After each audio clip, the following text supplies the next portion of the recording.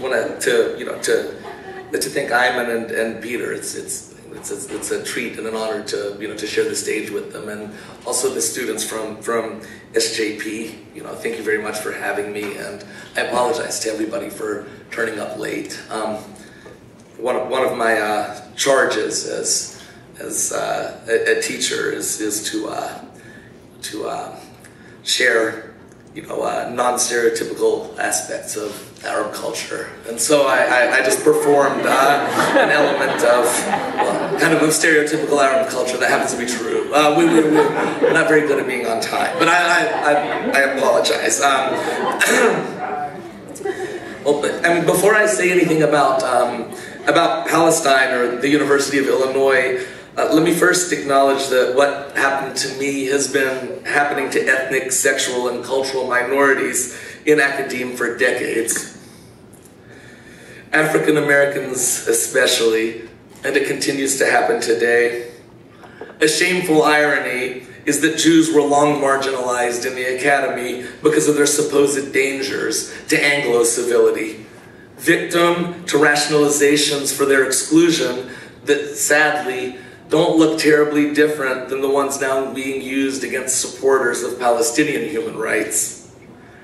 The suppression of blackness and indigeneity predates the purge of Palestine, and in many ways contextualizes and sustains it.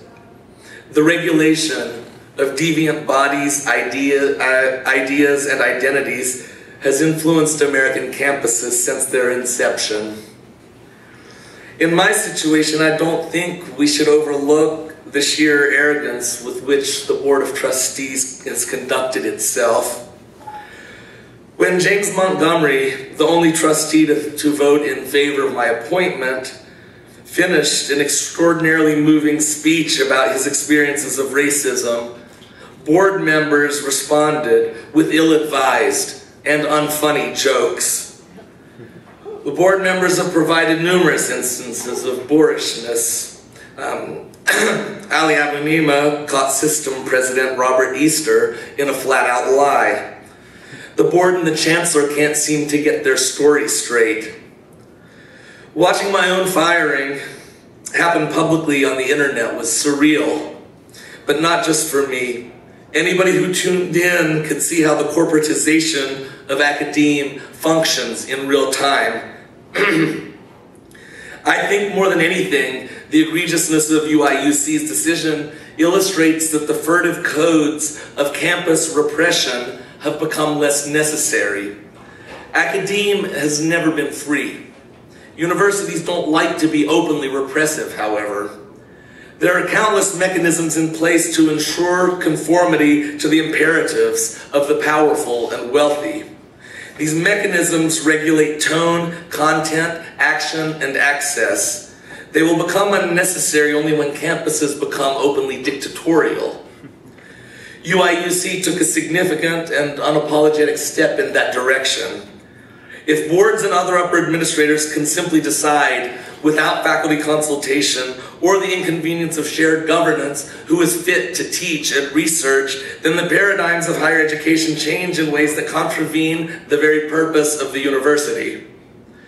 I have no nostalgia about our academic past or of the utility of free speech in American society as a whole. Rights have never been comprehensive. But with this new paradigm, academic freedom won't even exist in theory. Please bear in mind that board members have zero qualifications to evaluate my teaching or scholarship. They've never taught college. They know nothing about indigenous peoples, American Indians, the Israel-Palestine conflict, Arab Americans, Palestine, the Middle East, Pacific Islanders, military occupation, Native nationalism, literary criticism, hermeneutics, critical theory, decolonization, scholarship, journal publishing, peer review, university presses, departmental service, advising, grading, curriculum, or how to compose a solitary footnote. How exactly this makes them qualified to make hiring decisions on behalf of the American Indian Studies program is a mystery. Questions arise about funding, They have an easy answer. It's always in some way about funding, isn't it?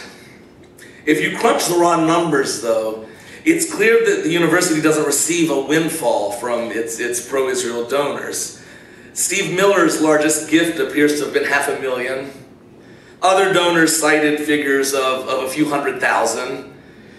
This is chump change to any huge research university. The value of Zionist donors isn't merely about bank balances. It's about respectability and the unquantifiable value that accompanies it. Siding with Israel isn't necessarily about making money. It's also about political ambition, conformity, establishment bona fides, state power. In other words, about maintaining the status quo. It's about keeping power consolidated among the elite. It's about not setting the terrible precedent of allowing the colonized a say in their own futures. Political capital coheres and can never be precisely measured by supporting the preferred position of the elite.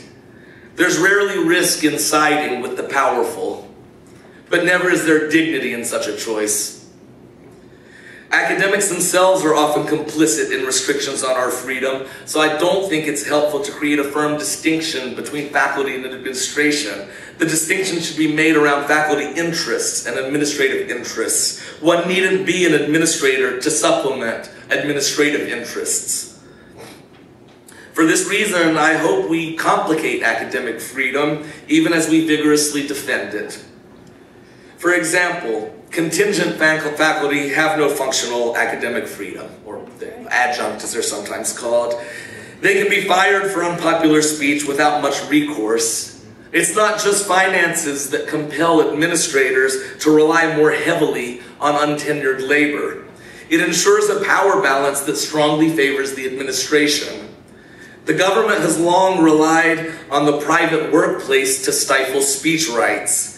Whereas one, hypothetically, cannot be imprisoned for speech, one can be fired by private employers for it, a mechanism of plutocratic control. It's a further entanglement of state and corporation, and a further entanglement of corporation and university. Scholarship, for instance, is never supposed to be political. What does political mean? Basically fighting injustice, taking a stand, expressing an opinion, right? Laying out a set of ethics. Scholarship and scholars are supposed to be above such trifling pursuits. We demystify the things we study, but we don't participate in them. We explicate, but we do not manipulate. We're like the film crew of a nature show. We document and explain, but never intervene when one animal devours another. To be called political is immediately to become suspect among one's colleagues, to be marked as radical, another term with its own history of coerciveness. Serious scholars can never be radical.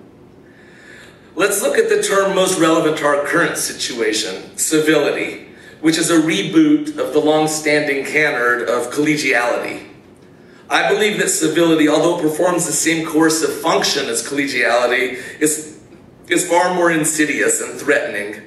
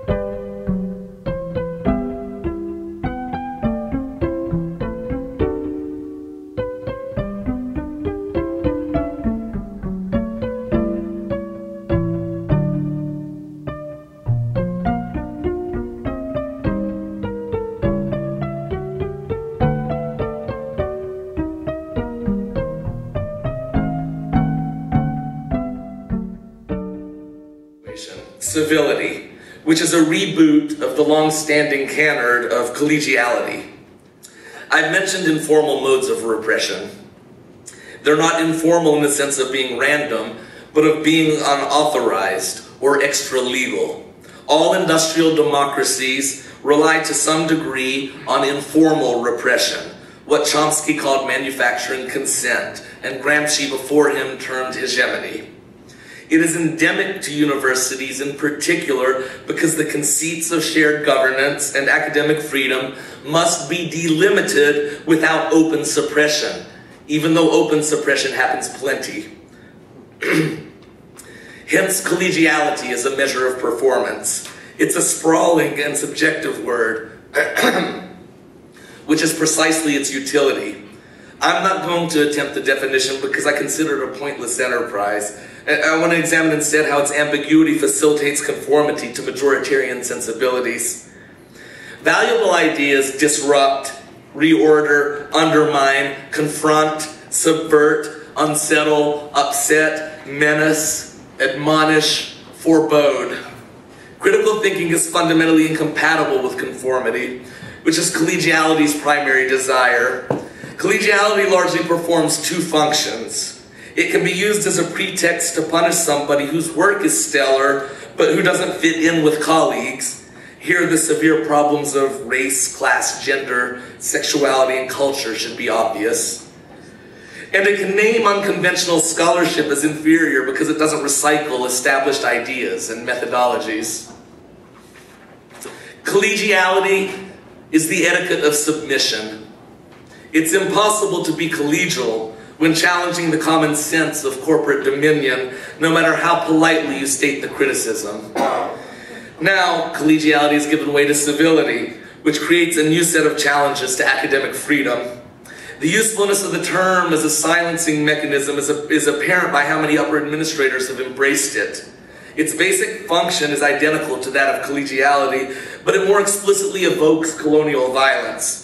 The very act of using uncivil to describe supporters of Palestine or any other site of decolonization is a terrible irony.